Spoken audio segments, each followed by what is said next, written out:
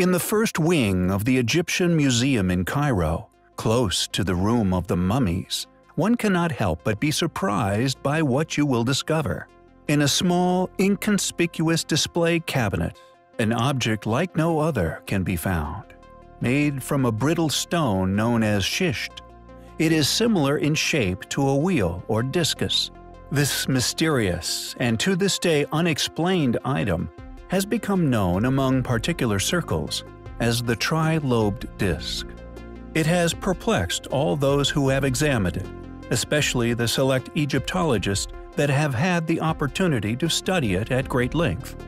Its discoverer is known as one of the most important Egyptologists of the 20th century, author of a classic volume on Egyptology, Archaic Egypt, that continues to be an important bibliographic reference of study even to this day. While carrying out excavations in 1936 within the archaeological zone of Saqqara, Emery discovered the tomb of Prince Sabu. Among several utensils of varying function, the Tri-Lobed disc would be found. Emery's attention was immediately drawn to the object, initially defining it in his reports on the First Dynasty tombs as, quote, a container in the form of schist bowl. Years later, he again commented on the subject with a word that perfectly summarized the reality of the situation, indicating to the discomfort the object was causing, describing it as a kachibachi, a small hole that threatens to become bigger and bigger. It seems Emery, like many others within the same field, retained their success and notoriety by deliberately and publicly denying such artifacts any traction within the public domain, denying us all a true understanding of Egyptian history, or at least a questioning of the currently upheld teachings. He finished his quotation by stating that a satisfactory explanation has not yet been obtained on the particular design of this object, or indeed its construction. The accepted and predictably rigid view regarding the introduction of the wheel into ancient Egypt coincided with the invasion of the Hyksos at the end of the Median Empire in 1640 BC, this date being over 1,000 years after the disc's construction. Egyptologist Cyril Allred reached the conclusion that the object was, without a doubt, a copy of a previously much older metallic object. A detail next to the orifice in the center also made him suspect that this object was only a small part of a more complex mechanism, and that it was saved thanks to a stone reproduction for unknown reasons made by an artist with unknown tools. And the fact that it demonstrates such a complex design at such a primitive time in ancient Egyptian history suggests its origins may have been far more unusual than modern tenets would have you believe. It is highly possible that this artifact is a fragment of once highly advanced technologies, which have subsequently been lost over the millennia. Regardless of hypothesis, its true function, history, or indeed construction, its reason for existence remains a mystery to this day.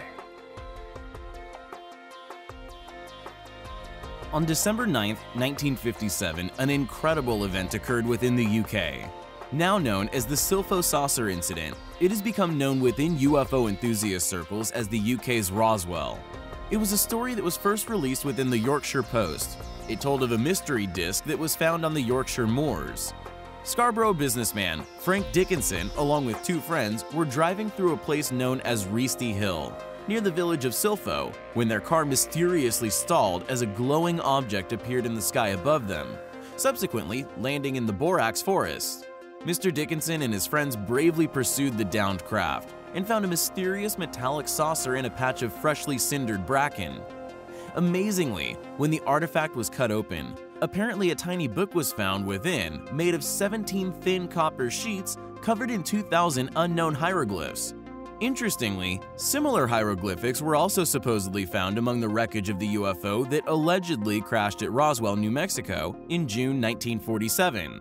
The remains of the Silpho Moor object were subsequently sent to a London laboratory for examination in 1963, including a perplexing fused section of the metal and plastic which was apparently from the outer casing. Gordon Claringbull, a funded academic from the Natural History Museum who specialized in meteorites and explosives, said in a memo to the Science Museum that he was prepared to wager anything that the pieces of metal were made on Earth. However, although the scientific community was predictably skeptical, Air Chief Marshal Lord Dowding, who led the RAF during the Battle of Britain during World War II, examined the Silpho saucer in 1958. He actually believed it was genuine. Describing it as a, quote, miniature computer-piloted flying saucer, Lord Dowding was openly convinced it was a genuine artifact from space, according to the report in the Yorkshire Post. The results of the analysis found that the artifacts contained an unusually pure set of metals, cast in highly specific ways, fueling the UFO community's interest in the object's fragments. Some years later, the artifacts unfortunately vanished. However, they have surprisingly, seemingly turned up within museum archives in Yorkshire. Will more modern specific analysis shed more light on this enigmatic object's origins? We will keep you posted on any future developments. Thanks for watching, guys, and until next time, take care. An ancient clay tablet buried away in the bowels of a British museum has been quietly baffling historians for over 150 years. This cuneiform tablet has been long housed in the British Museum's archives under collection article number K8538. However, now known as a planisphere, it has nonetheless revealed a fascinating translation telling of an incredible story, one which described of an ancient comet impact with our own planet. Recovered in the 19th century, unearthed from the ancient library of King Ashurbanipal in Nineveh, Iraq, by Sir Henry Laird. After feverish research, specialists found that 50% of the clay tablet intricately referred to the position of the planets and weather conditions. Yet in addition, the other half of the tablet described how a massive object, large enough to be observed as it was still in space, was tracked as the inscriber witnessed it approaching and subsequently impacting with Earth. Museum curators explain, the Sumerian astronomer, it would seem, decided the event was of such great importance. He made tremendous effort to pinpoint its location in the sky, making an accurate note of the object's trajectory relative to the stars. Incredibly, from this remarkable skill, they claim they were able to pinpoint the precise comet, and it turns out that the object observed by the Sumerian astronomer was the asteroid that impacted Kurfürst, Austria. We find this astute research, the possibly successful complete decipherment of the tablet, not to mention its ability to allow us to listen to a witness story of an event thousands of years ago, is indeed incredibly fascinating. There are a surprising number of historical anomalies which scrutinizes the current, often outdated explanations as to the possible origins of human civilization. Anomalies which suddenly bring the age of countless, inexplicable ancient ruins found all over the globe into question. There exist inner circles of historical specialists who have quietly been battling it out over the authenticity of groundbreaking finds made over the ages, a smoldering cauldron of unavoidable controversies with frequent yet often failed attempts at discreditation. Ancient discoveries, argued over behind closed doors, often within prestigious institutions, each and all with vested interests on the retention of already established paradigms, illusionary or not, with the Glozell affair being of no exception. Possibly one of the most explosive discoveries which could be unleashed on the historical academic community. A controversial congregation of artifacts of vastly varying dates would be an understatement.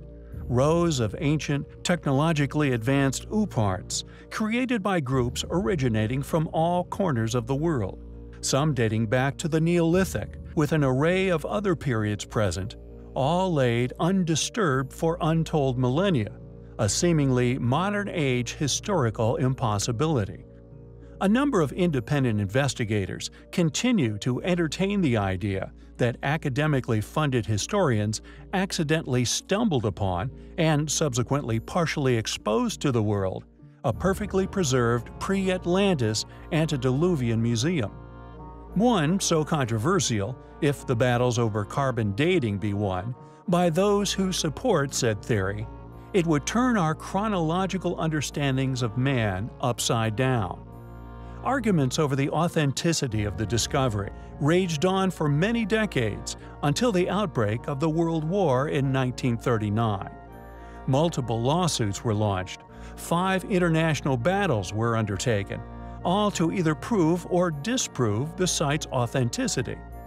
Yet, it wasn't until 1974 when a Glenn Daniel, professor of archaeology at Cambridge University, took another, more significant look at the Glozell Affair's artifacts.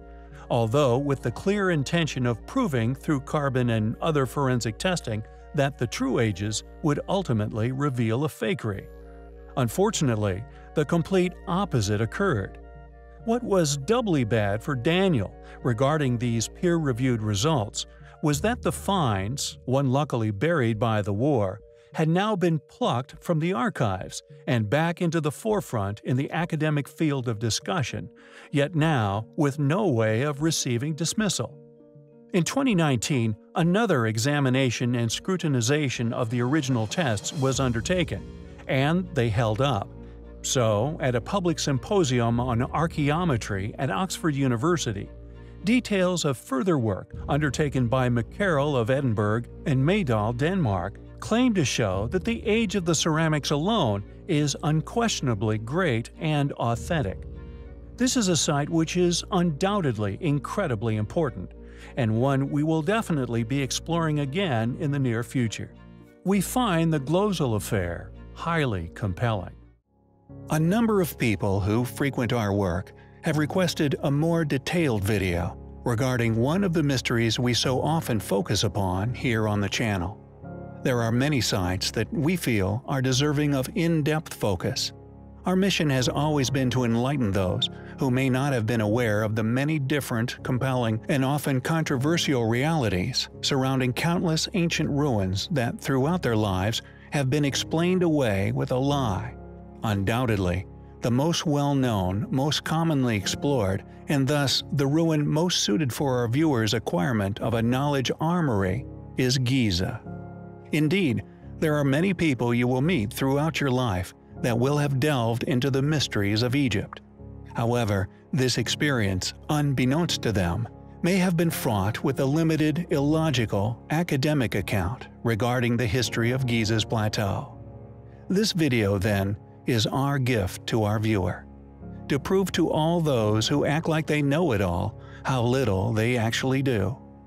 The characteristics of the casing stones are undoubtedly one of our own most noted achievements. We feel little, if any, notice has been given to the facts we have realized regarding these stones, yet the evidence we have found will remain clear for all to see. These casing stones, although of an enormous size, and as such were left by a lost civilization, are far younger than the sandstone in which they encase. Most of these casing stones, unfortunately robbed out during invasions within the last few centuries, are protecting stones which are actually far more eroded and thus far older beneath. However, additionally, we began to wonder just how old could the Great Pyramids be? Could these eroding sandstones actually be concealing a far larger, far older structure beneath? Also discovered here on our channel, the supporting evidence to this hypothesis, most notably along the east side of Khufu and in numerous other places where the smaller sandstones have been robbed out, is, as we suspected, a far larger exoskeleton. We strongly believe these enormous megalithic blocks that we have previously estimated to be many hundreds of tons in weight are actually the original oldest blocks of the pyramids. We also believe that the more modern, currently recognized casing stones were actually inspired by these more heavily eroded, smaller sandstone blocks, now concealing these mammoth megaliths. This makes the layers we believe that adorn the Great Pyramid numbers 3, with the 2 more modern layers being conservation efforts, undoubtedly undertaken at vastly different times within history. Just how old is the Great Pyramid? Just how impressive was ancient Egypt? For example, the oldest surviving obelisk at Heliopolis, and therefore in Egypt, was undeniably cut, transported, and lifted into position at an unknown time in history, using now lost technology and knowledge. It is a stone 20 meters in height, weighing an astonishing 121 tons.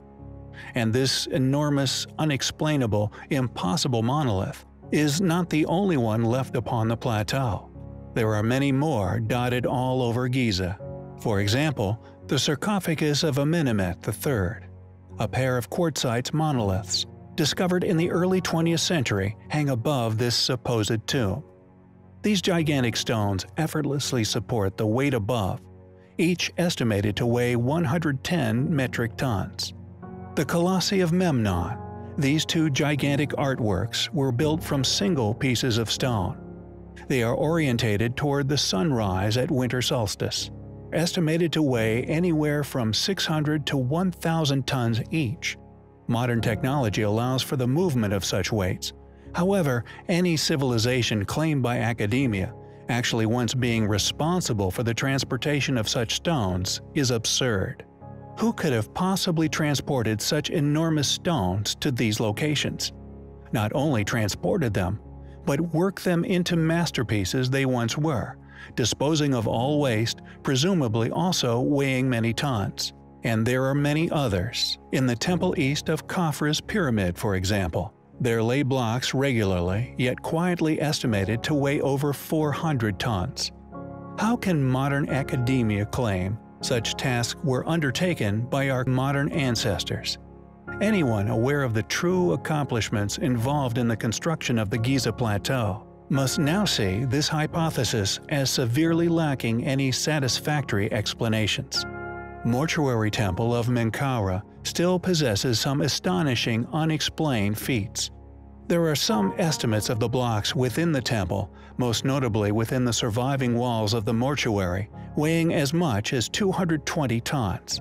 The heaviest granite ashlars, imported from Aswan Quarry many miles away, weighing in at more than 30 tons.